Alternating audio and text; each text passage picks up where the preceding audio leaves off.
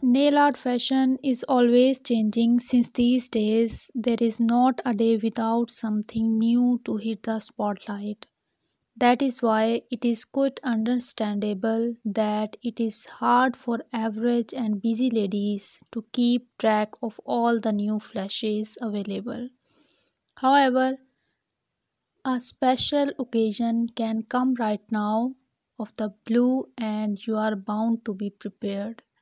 For times like that, we have compiled an exclusive collection of luxury nails ideas that will fit in any occasion and it will make you the center of attention no matter where you are headed to. Keep watching this video for luxury nail art designs in 2023.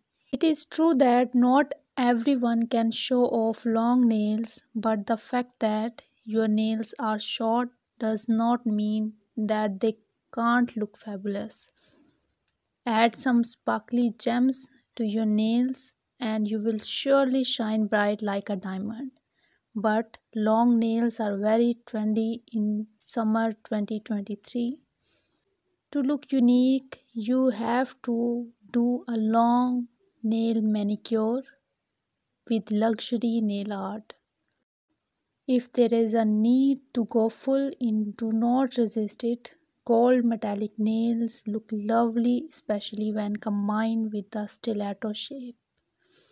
With acrylic nails like these nail art, there is not a chance that you will go unnoticed no matter where you go.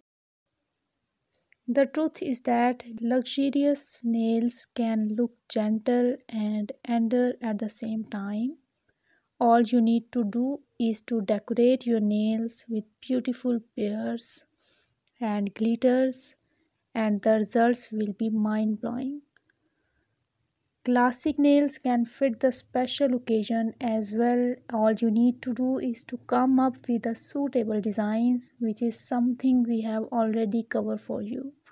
The thing is that pale pink nails with black nail art designs adorned with the intricate rhinestones pattern. There are so many things that you can achieve with the help of rhinestones that it is hard to list all the options. However, if you are looking for something both quite reserved and gorgeous, you may have a perfect idea in mind.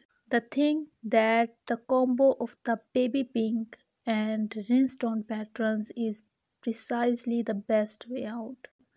Don't forget to like, share and subscribe to my channel. Stay tuned. Thank you.